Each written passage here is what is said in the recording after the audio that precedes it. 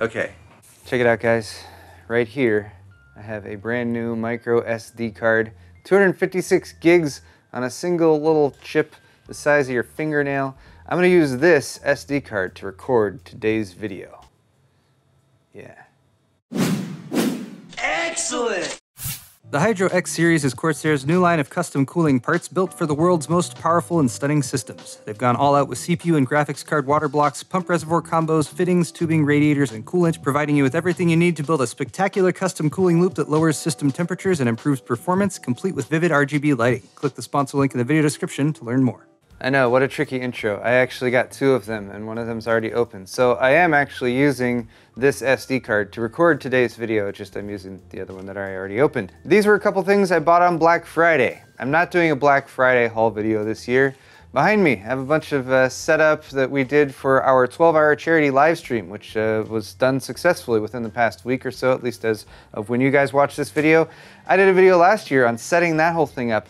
Not gonna do a video dedicated on that this year. What I'm doing this video on is a bunch of random extra stuff. So this is gonna be the first ever Paul's Hardware extra video. I have extra things to handle in this video that don't necessarily warrant their own individual video, but I'm gonna take you guys along for the ride. We'll bounce between a bunch of random things and we'll see if you guys like it. If you do, let me know in the comments section, or maybe by hitting the thumbs up button, but watch the whole video before you do any of that. There's Nori looking pretty for the camera, but this is our 12-hour charity live stream setup, and I tweeted a picture of this briefly, and I'm not going to go over all the details to how this is configured, but I thought I'd at least point stuff out to you really quickly. We're going to be cleaning up today, stuff like, that's the towel I used to shave my beard, which I still haven't shaken out. I'm going to do that soon. But there's Arctic Panther. This was my workstation. I had a separate GH4 camera set up there, which was doing capture for me. I was just broadcasting on my headset right there with the audio, and that's probably, if there is something I want to change up and do a little bit next year, it's the audio solution.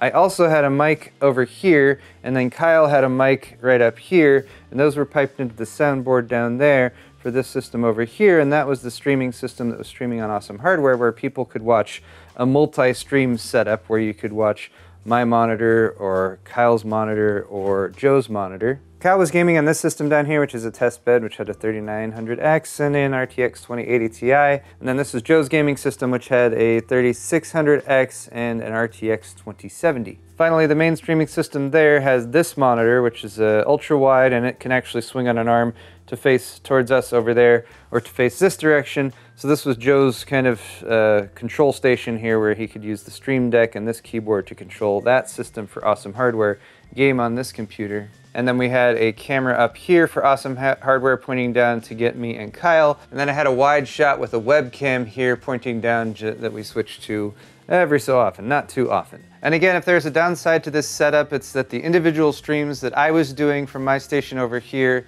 and that Kyle was doing from this station down here could hear me well on mine and Kyle well on his, but we didn't have a way that all of the audio was piping into our individual streams on YouTube. So that could be improved in the future. Of course, on Twitch, you could watch all three streams at the same time, but the issue there was you didn't have audio from all of the streams. So you didn't have gaming audio going through the whole time. And we did have a way that we could have done that, but basically we just ran out of time. But we've taken some notes. We've got some ideas for next year. We did end up raising over $21,000 while we were live. There have been some additional donations that have come in, and I think right now, before we go ahead and start tearing down this set, which is one of the main things we need to do today, I need to do some more charity donations. So here's the charity stream donation page, and it's at $26,000 now, $26,782, because PC Part Picker dropped $5 on us at some point recently.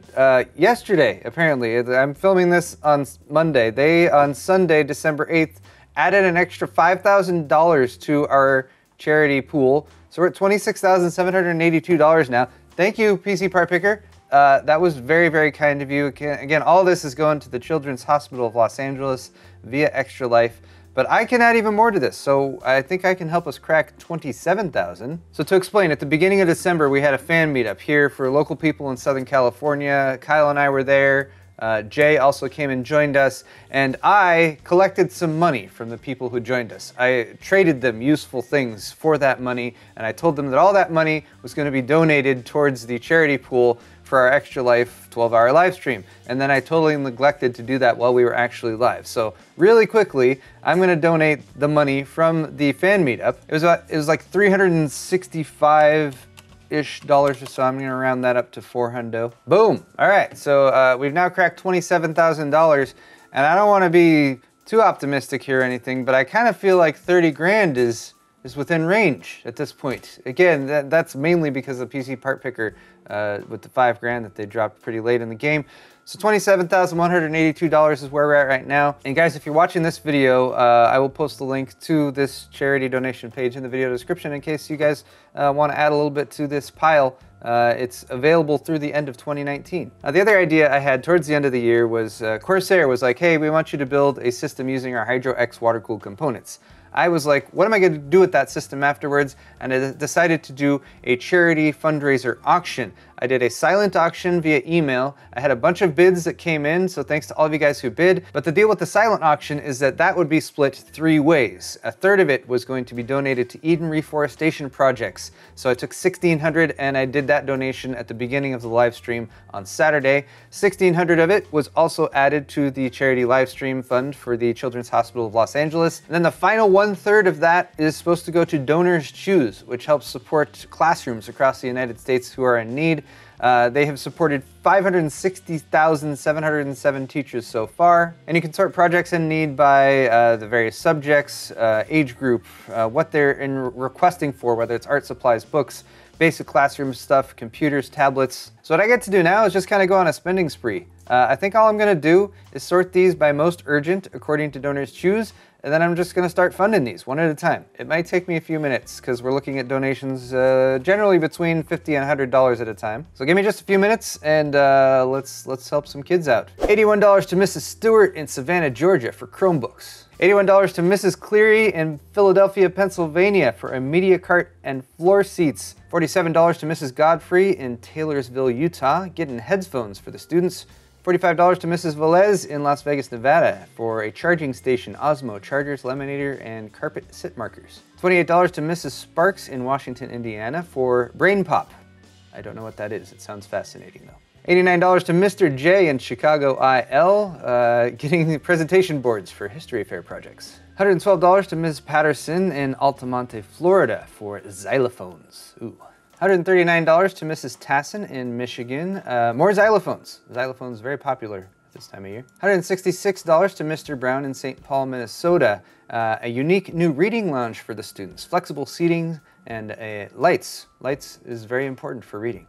My mother always told me that. $33 to Mrs. Caroline's Speech Room in Staten Island, New York. Doing a cooking setup for the kids. That's awesome.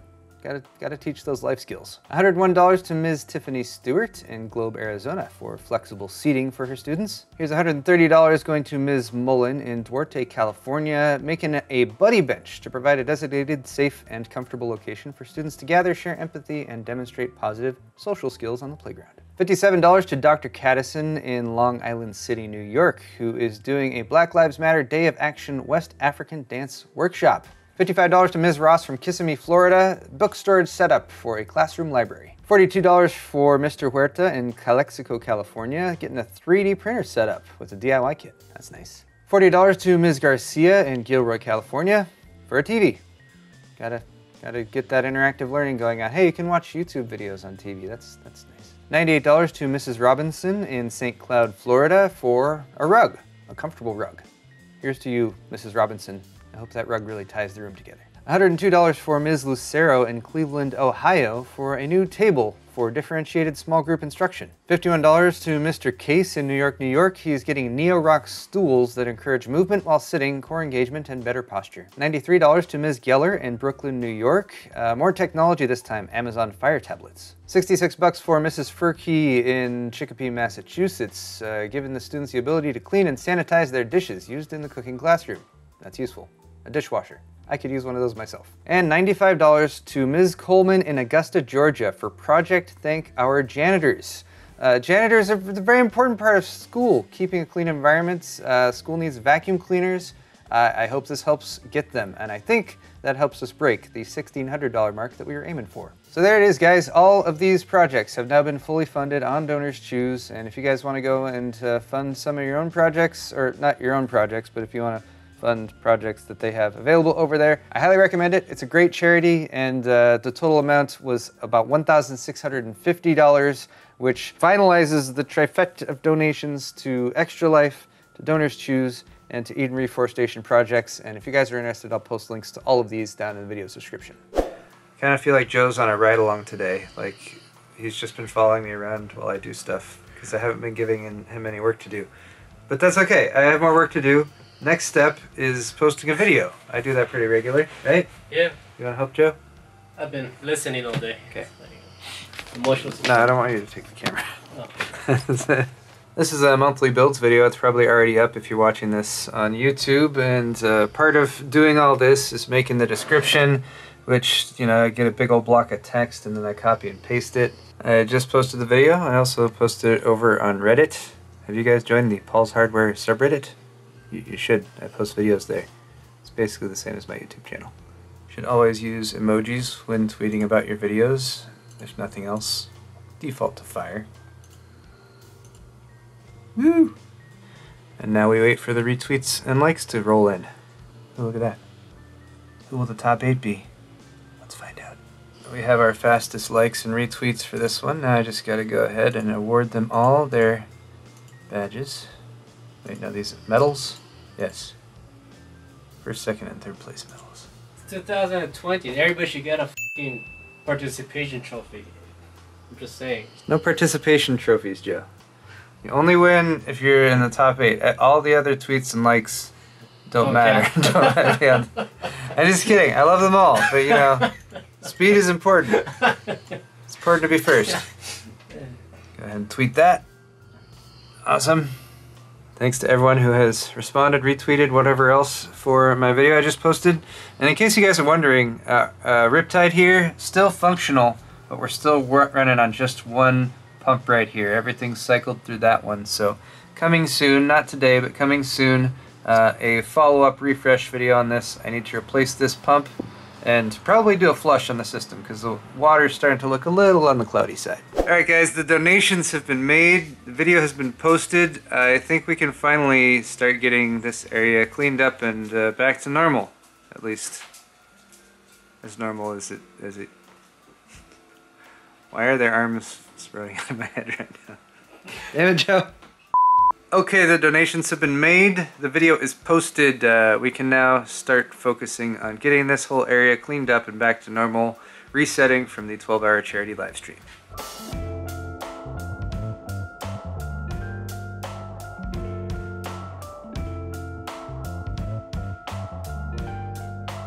And after a decent amount of work, the set has pretty much been reset the way I usually do it, except for a few things over there, but ignore those.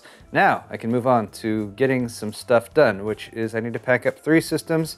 I've got this one and the TU-150, that one was sent by Mike. And one thing that I didn't mention during the live stream is Mike actually sent a very heartfelt note along with this, dedicating the build to his father who passed away last year, who had specifically done a lot of charitable work for orphans and orphanages, and therefore the cause of the Children's Hospital of Los Angeles resonated with him, and that's why he decided to build the system and send it over. So thanks, Mike, once again. I have 2 other builds right here, though, that I need to figure out, and one, of course, is the Hydro X system. So gonna need to do an extensive amount of work with that. I'm not sure if I'm gonna get to it today or not. But then of course we got the $900 build over here, because this one here and this one have giveaways that are gonna end in a couple of days as of the filming of this video. By the time this video goes up, they'll probably have already been given away to the winners. And I do have kind of a standard procedure that I go through when I ship a system, which involves getting it all packed up, getting a separate box set aside as well with all of the retail boxes and accessories and everything, so that whoever ends up with the system has everything they might need if they ever want to do work on it in the future. I am very glad I now have workspace to handle this job in, and I'm going to show you why in just a second. But before that,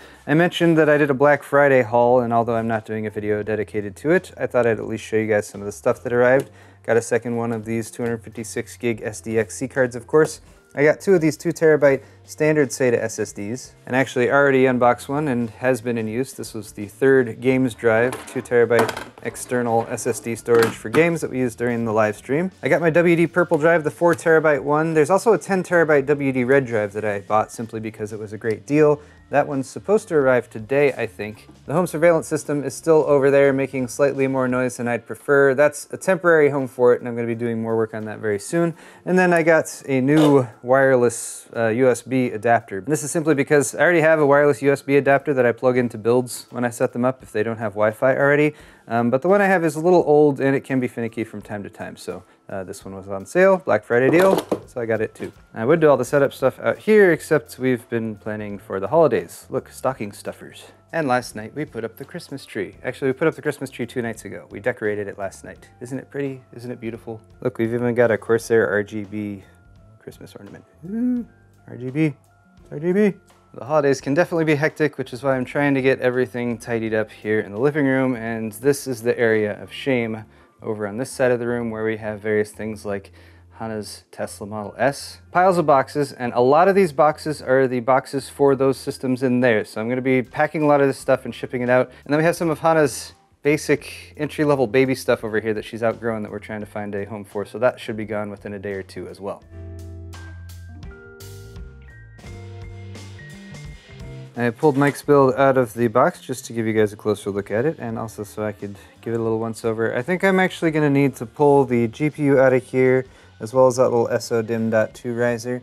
And Mike mentioned sort of a weird thing, a bit of a QC issue actually, I think from ASUS, which is just that the front-facing part of the SODIMM.2, which has an ASUS ROG logo on it and some LEDs behind it that shine through, was upside down on this one. So it's probably just installed upside down at the factory. It is the type of piece that could be flipped, so it would need to be like heat gunned off and replaced. But for now, Mike has done a temporary masking job with some electrical tape, and I think I'm going to pull the GPU and that riser out and ship them separately, or see if I can fit them elsewise in the box. Other than that though, really nice, powerful little system. It has a 3900X in it, as well as an RTX 2070 Super, the little mini one from Zotac. And somehow he managed to fit 5 Corsair LL fans in here. 1, 2, 3, and then the front he did a push-pull on that, so that's 4 and 5. Very well done, Mike, and thank you once again for your support with this system for giveaway. Here's the other giveaway system from the 12-hour charity live stream, and for this one I've got all the retail boxes. This is a system I put together myself, so what I usually do is, like, here's the power supply retail box. So that has like the power supply cable in it and extra modular cables. Retail box for the CPU. This is an actual retail sample, not for resale one. So just have the box for this since the CPU and the cooler are both installed in the case. And part of the reason I stuck with the stock AMD Ryzen cooler is it's really good for shipping. It's going to stay in place. It's not going to move around. A large air cooler, I'd be worried about. I wouldn't want to ship it with a large air cooler. Liquid coolers are fine, but that was going to be a little overkill for this build since I was originally parting it out to be something of a budget setup. We have the B450 Tomahawk Max, the peace of mind update to the very popular B450 Tomahawk, guaranteeing that it's going to ship with compatibility for Ryzen 3000 series processors. In there I've got the retail box for the SSD. Important stuff like the little brackets that you take off when you install the CPU cooler. Some CPU coolers require these little brackets to be in there, so if the winner of this build decides to upgrade their stock heatsink fan eventually, they'll definitely want to have those around. I've also got the memory packaging, accessories for the case are right here as well. Other motherboard accessories, manual and everything are down there in the bottom. All of these boxes were in the retail box for the case, but I gotta put the case, the whole system in there now, so I'm going to find a separate box to ship all of these other retail boxes in, as well as this one, the retail box for the graphics card, the 5700 XT Gaming X from MSI, and that I'm going to pull out, because if you can avoid it at all, you should never ship a system with the graphics card installed. It's going to bounce around and jostle and can damage the card or the motherboard in shipment, so I'm going to pull that out, put it in the retail box again. That's going to ship separately along with the retail boxes, and then the core system will ship by itself in the case retail box. Oh yeah, before I take anything apart or do any disassembly, of course, I'm reinstalling Windows. If you guys watched the video where I put this whole thing together, I did boot it up in order to test the memory kit that's installed in there, which is a 3600 speed kit of memory, which is actually working at 3600 speed, which is nice. But the Windows install I had was really old and outdated, and I want to do a fresh one anyway, so handling that real quick. So if you guys are watching this and wondering why I am showing you all of this, part of it is because it takes time, so I'm either going to make a video on this today or I'm not going to make a video. Second reason is I don't do quite as many giveaways as I used to do, and part of that is because sometimes there can be negative response to them, and I understand that criticism to a certain extent, and I think by showing you guys this stuff, it can show you that, yeah, I am taking this full circle, trying to do a thorough job on the systems. I want to make sure that the winners get fully functional systems that they can plug in and start using, but also I hope this might be helpful for any of you guys out there who might be building systems that they need to ship somewhere. Anytime you set up a system and you need to send it through the post, UPS, FedEx, or whatever else, there are precautions you should absolutely take because systems can get tossed around, they're delicate, they can get damaged en route, and by taking some of the steps that you've seen me take today, you can possibly mitigate some of that damage and make sure that the system you're shipping arrives in one piece. Alright guys, so I skipped ahead, I hope you don't mind, just passed over a lot of the packing and cleaning stuff that you don't really need to see, because now I can just show you the results. Sorry our gardeners decided to show up right now, but it's okay. Here's the main area, and as you can see, it's mostly cleaned off. Also, my 10 terabyte hard drive arrived. I'm excited about that. Also, this arrived. I'm trying to get rid of stuff, and stuff keeps arriving. Ta-da! It's the $50 3000G processor. Thanks, AMD. I'll do a budget build with this. Of course, the main thing I've been working on in fits and starts this whole video and this whole week has been these three systems right here. So these are all packed up. I haven't taped them all up yet because the winners still need to be picked for this one here and this one here, but we've got the system box with all the retail boxes and accessories, and yes, that's a diaper box from Kirkland Supreme. And then here's Mike's build, which I put in a larger box since that's shipping international, just to give it a little bit more cushioning and hopefully make it survive the voyage. So things are good out here, but one of the main reasons I was doing all this work is to clear out the living room. Let's check out how that looks. So here's the living room, and obviously we got a bunch of baby stuff out. Not much to be done about that, but the tree is there and decorated, and we're very happy with that. And then this area here, although the sunlight is streaming in, which is making the light balance a little bit difficult in here, as you can see, this used to be piled with boxes. A lot of it was computer boxes, and now that's mostly been cleared out. I think the only stuff that's still computer stuff is this case, which is also going to be leaving soon, and then this bag has some extra stuff in it as well. This is still a little bit of a dumping ground because we don't have a very large house and we don't have a lot of space for extra stuff, so we need to find a better place for the vacuums. We still have a few boxes and everything, but if you look at it from this angle, oh, look at that. Stockings hung by the chimney with care. Lots more space there. And yes, these wood pieces over here are still going to be the next phase of the home upgrade project. And that is also why a lot of this work is being done. If you guys are following a couple of the home improvement project videos that I've done recently, they have poured the concrete slab on the side yard. They're coming on Monday to install the patio cover out there, so that's going to give me some outdoor workspace. So that should be done before the end of the year. But we have Christmas, New Year's, and then CES coming up, and then right after that, they're going to start working on the inside. So just to give you guys an idea, we're going to be tearing up all the floors in here. They're going to be redoing the walls because we have a weird texture thing going on. Complete redo of the kitchen, and I'll be documenting that as much as I can because while they're doing that work, I'm not going to be able to get a whole lot of regular video projects done. For now though, we're in much better shape going into the holidays and having family over and stuff, and I think that's going to be where this video needs to end. So guys, thank you so much for watching. This has been a little extra video, lots of in-between stuff that's been going on this week. You know, when it comes down to it and I've got a lot of stuff to get done, I either got to do a video like this or I got to not do a video at all. So I hope you guys appreciated it. If you did, hit the thumbs up button. I'll be back with more regular content very soon. Thanks again for watching, and we'll see you guys next time.